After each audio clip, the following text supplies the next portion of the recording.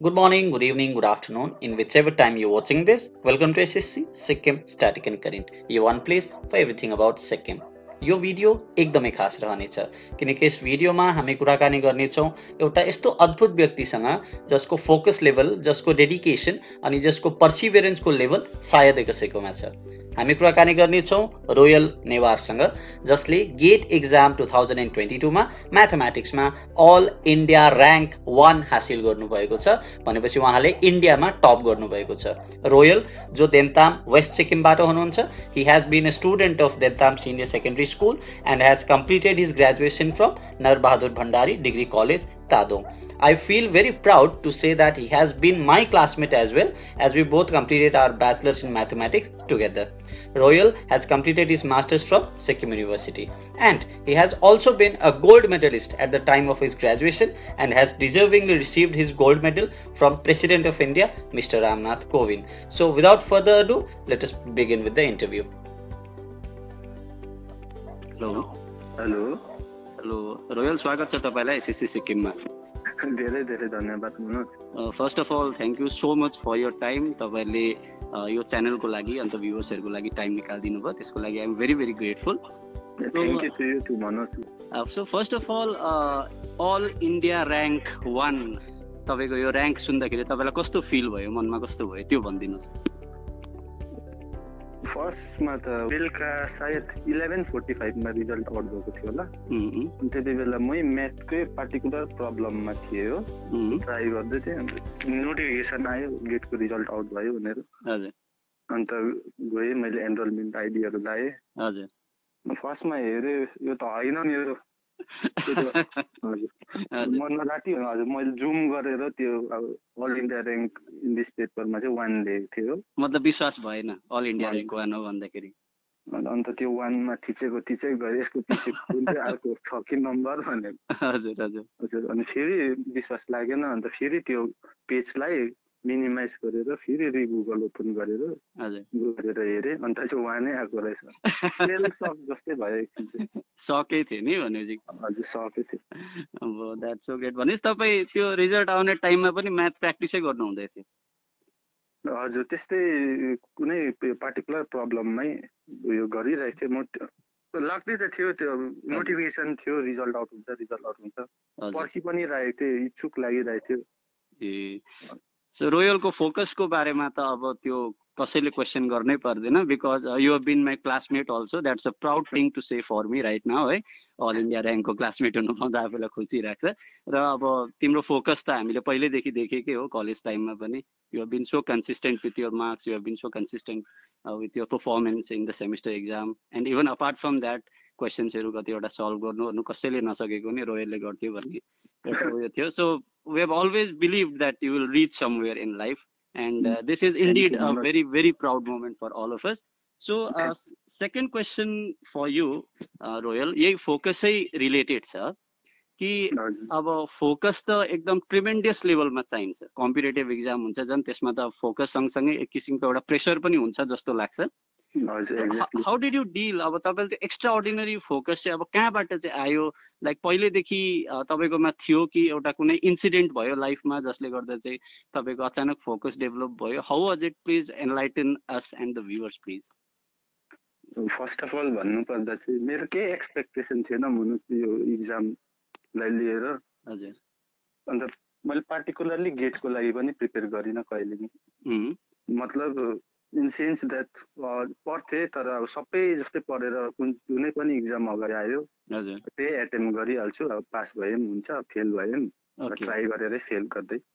तर जब गेटको notification out भयो, प्रायर टु द्याट बिफोर 1 मन्थदेखि चाहिँ मैले एकदमै गेटलाई फोकस दिएँ। त्यो फोकस चाहिँ अब कसरी आयो भने अब जस्ट अब लाग्दै थियो केही त राम्रो गर्नुपर्छ मैले यसपालि भनेर।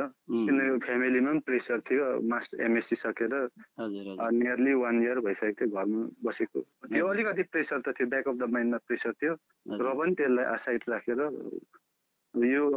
यो एक्जाम चाहिँ मैले राम्रो गर्नै पर्छ भनेर चाहिँ 1 मन्थ चाहिँ मैले प्योर गेटलाई फोकस गरेर प्रिभियस इयर्सको क्वेसनहरूदेखि लिएर अप टु 5 इयर्स सम्म सल्भ गरेँ। त्यहाँदेखि जति पनि मैले नोट्सहरू बनाएको थिएँ सबै एकचोटि रिभाइज गरेर चाहिँ it means all this preparation get specific preparation चाहिँ you only did for 1 month है? यस एक्ज्याक्टली। लाइक अब मलाई चाहिँ त्यस्तो लाग्छ अब हजुर एउटै प्रिपेयर गरेर गयो भने अब एक्सपेक्टेसन बेसी हुन्छ हो, लास्टमा रिजल्ट राम्रो आएन भने उयो अलिकति मन दुख्ता हुन्छ। त्यसैले मेरो फोकस चाहिँ अब इक्जाम चाहिँ अब जति पनि नेसनल इक्जाम आउँछ सबै नै एटेम्प गर्ने थियो। एकदमै राम्रो कुरा यहाँनिर रोयलको लाग्यो मलाई। I want to highlight this to our viewers also कि जुन एउटा एक्जाम स्पेसिफिक फोकस नगरेर त्यो प्रोसेसलाई ध्यानमा दियो भने एउटा जुन त्यो एक्जाम छ त्यो त रिजल्ट मात्रै हो। लाइक एक्जाम त लाइफमा अपर्च्युनिटिजहरूको कमी हुँदैन, अन्त एज सुन एज अपर्च्युनिटिज आउँछ if you are prepared from the base, यदि तपाईँको जरा स्ट्रङ छ भने एक्जाम त you will crack it anyway. त्यो एउटा आफूमा कन्फिडेन्स हुन्छ है। यस एक्ज्याक्टली। एउटा पोइन्ट थप्न चाहन्छु मनोज, तिमीले त्यहाँ बेसको कुरा ल्यायो। हजुर, बेसिक्स चाहिँ क्लियर छ भने चाहिँ मनोज हुने रहेछ। हजुर, इन द सेन्स अब कति पर्छ त्यो चाहिँ इम्पोर्टेन्ट छैन, तर कम्ती पढे पनि त्यसलाई कसरी पढ्दैछ त्यो चाहिँ इम्पोर्टेन्ट छ। एफिसिएन्सी इम्पोर्टेन्ट, एफिसिएन्सी चाहिँ एकदमै इम्पोर्टेन्ट। हजुर हजुर, एफिसिएन्सी इम्पोर्टेन्ट हुन्छ। Okay, so coming to my next question जुन फेरि रिलेटेडै छ। हामीले फोकसको कुरा गऱ्यौँ र फोकस सँगसँगै अब कन्सिस्टेन्सी चाहिन्छ, त्यो त अब अफकोर्स रोयलकोमा धेरै नै थियो, वी हेभ अल सिन। तर यो सँगसँगै डिस्ट्र्याक्सन्सहरू पनि लाइफमा धेरै नै हुन्छ, बिकज अब we have been ब्याचमेट्स, we know हामीले एउटा सेम इन्भाइरोमेन्ट सेयर गरेको हो। सो अब त्यस्तो इन्भाइरोमेन्ट त थियो नै, बट डिस्पाइट अफ द्याट अब you have एस्ड your college एक्जामिनेसन्स also. रोयलले जहिले टप नै गरेको हुन्थ्यो हो, र अब अहिले त लाइक यु हेभ टप्ड अब अल इन्डिया लेभलमा तपाईँले अब लेभल 1 ल्याएको छ, that's not a small deal. So यो जुन डिस्ट्र्याक्सन्सहरूसँग how did you deal with, like जब पनि अब लाइक हुन्छ नि साथीले अब यो गरौँ हो त्यो गरौँ हो भन्ने हुन्छ नि, अब त्यो पढ्ने बेलामा टक्कै एन्ड टाइममा चाहिँ अब कतिवटा डिस्ट्र्याक्सन्सहरू आउँछ, how did you deal with that?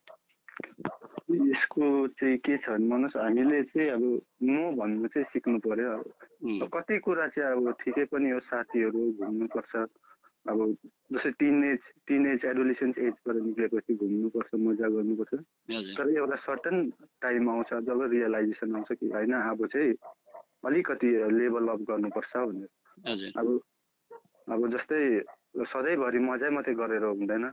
अब बुझ्ने साथीहरूले बुझिहाल्छ, बुझ्नेले हजुर बुझिहाल्छ। अब नबुझ्नेलाई पनि बुझाउनु सक्नु पर्यो भने। ओके ओके, नबुझ्नेलाई बुझाउनु सक्नु पर्यो। हजुर हजुर, that's great. So coming back to my next question royal, जुन एकदमै रिलेटेड छ र एकदमै एउटा राम्रो जुन सोच्नुपर्ने इस्यु पनि छ, त्यो के हो भन्दाखेरि चाहिँ सोसाइटीमा एउटा नोसन छ कि जुन विशेष गरेर साइन्समा म्याथमेटिक्स, फिजिक्स, केमिस्ट्री भयो, यसमा ग्रेजुएट गर्नु भनेर चाहिँ किन पुस गरिन्छ भन्दाखेरि चाहिँ ग्रेजुएट टिचरको भेकेन्सी जति छ, पोस्ट ग्रेजुएट टिचरको भेकेन्सी जति आउँछ भोलि पर्सि हो, सो टिचिङलाई मात्रै फोकसमा राखेर चाहिँ ग्रेजुएसन गर्नु भनिन्छ। अहिले अब मोस्ट अफ द स्टुडेन्ट्सलाई ग्रेजुएसन सकेर के गर्छस् भन्दाखेरि एडोकमा जब गर्छु हो, अब टिचिङको लागि अब टिचिङको भेकेन्सी आउँछ होला त्यही पर्खेर बस्छु भनेर अब कतिजना पर्खि पनि रहेको हुन्छ होइन। अब but you have set an excellent example कि अपार्ट फ्रम टिचिङ अरू पनि धेरै अपर्च्युनिटिज हुन्छ होइन। लाइक अब टिचिङ भएन भने because there are always limited post होइन, टिचरको त जहिले लिमिटेड पोस्ट हुन्छ।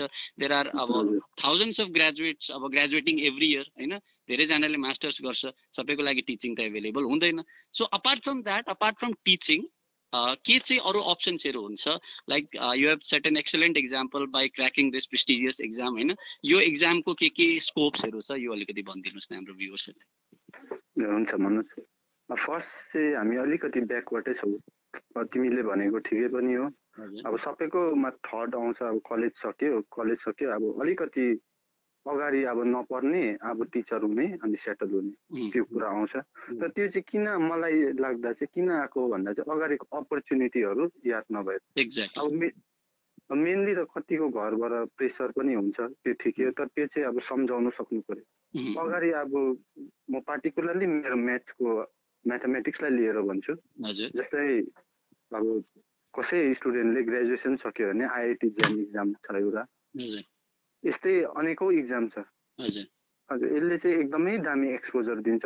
एकै टाइममा यसलाई क्र्याक गर्नु छ भने पनि छैन। अब ग्याप लिएर 1 वर्ष चाहिँ मजाले मेहनत गरेर यो इक्जाम क्र्याक गर्यो भने एकदमै राम्रो इन्स्टिट्युट जस्तै इन्डियन इन्स्टिट्युट अफ टेक्नोलोजी आइआइटिस आइआइएससीहरूमा एडमिसनहरू पाउँछु। अन्त त्यहाँ गर्नुको स्कोप चाहिँ के छ भने अब हो मलाई अब टिचिङ फिल्डमै जानु छ भने पनि एकदमै राम्रो प्रिफरेन्स पाउँछ। जो पनि आइआइटीबाट पास गर्ने त्यो मनसलाई पनि यादै हो। प्लस त्यहाँबाट अर्को फिल्ड पनि अब खुलेर जान्छ। जस्तै हामीहरू देख्छौँ बेसी जस्तो आइआइटीको स्टुडेन्टहरू अब उनीहरू एमएससी गरेर पनि एमटेक गरेर पिएसयुहरूतिर जबहरू एप्लाई गर्नु पिएसयुहरूतिर जब एप्लाई गर्नु खोज्छ। अनि त्यहाँ चाहिँ अब त्यसको लागि चाहिँ यो जुन चाहिँ get exam graduate aptitude test in engineering आउँछ, यसले चाहिँ नयाँ डोरवे खोलेर जान्छ। Okay okay, means there are thousands of opportunities apart from teaching. Exactly.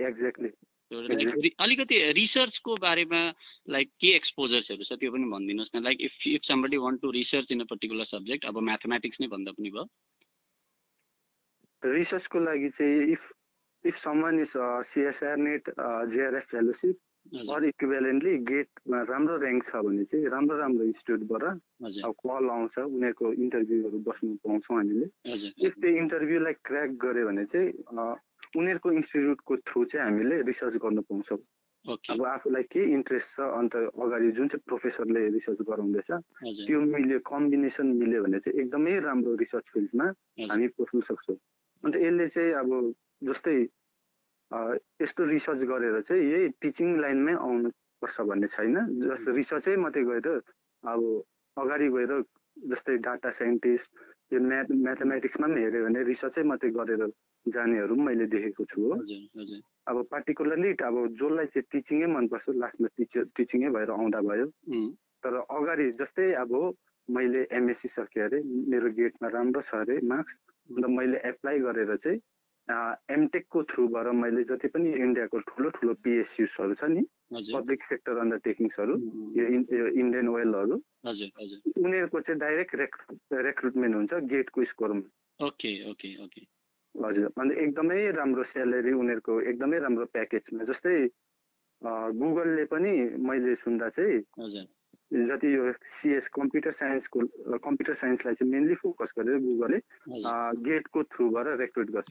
हाम्रो म्याथमा त्यो स्कोप छैन, तर हामीले अब रिसर्चै अगाडि लिएर जाने हो भने चाहिँ एकदमै राम्रो बेस्ट प्लेटफर्म दिन्छ, एकदमै राम्रो एक्सपोजर इन्डियाको टप युनिभर्सिटीमा हामीले एप्लाई गरेर उनीहरूको इन्टरभ्यू पास गर्नु सक्यो भने चाहिँ। ओके, मिन्स अलिकति अब स्पेसिफिकल्ली गेटको बारेमा अलिकति बुझाइदिनु नि। Like the exam you have क्र्याक्ड, गेटको अब तपाईँले भन्नु त भयो गेटको अब के प्रिफरेन्सेसहरू हुन्छ भनेर, र पनि अझै डिप पस्नु पर्दाखेरि चाहिँ गेट भनेको चाहिँ के हो? ओके, गेट अब एब्रिभिएसनमै भन्नुपर्दा चाहिँ graduate aptitude test in engineering हो। यो चाहिँ जुन चाहिँ हाम्रो इन्डियाको मेन इन्स्टिट्युट छ साइन्स एन्ड इन्जिनियरिङलाई लिएर, Indian institute of technology, 8वटा main जो ओल्ड आइआइटिसहरू छ नि उनीहरूले कन्डक्ट गराउँछ इयरली बेसिसमा। अन्त यो चाहिँ अन्डर ग्रेजुएट र पोस्ट ग्रेजुएट स्टुडेन्ट्सले हामीले दिनु सक्छौँ यो इक्जामिनेसनलाई चाहिँ। अन्त यो इक्जामिनेसनको थ्रुबाट चाहिँ उनीहरूले सबै कट अफ मार्क्स ऱ्याङ्किङ सबै उनीहरूकै थ्रु हुन्छ। इफ मेरोमा कुनै मैले यो इयर दिएँ अरे, मेरो यसपालि गेटको ऱ्याङ्किङ राम्रो आयो भने मैले अघि तपाईँलाई त्यो अपर्च्युनिटिजहरू भनिदिइहालेँ। पब्लिक सेक्टर अन्डरटेकिङमा चाहिँ फेरि स्पेसिफिक हुन्छ, मेनली इन्जिनियरिङ बेस मात्रै। जस्तै हाम्रो यो म्याथ्स र फिजिक्स केमिस्ट्रीहरूको चाहिँ मैले अहिलेसम्म सुनेको छुइनँ पिएसयुको लागि हो। तर साइन्टिफिक अफिसर भन्ने साइन्टिफिक अफिसरको एउटा भ्याकेन्सी हुन्छ, त्यसमा हामीले एप्लाई गर्न सक्छौँ। ओके।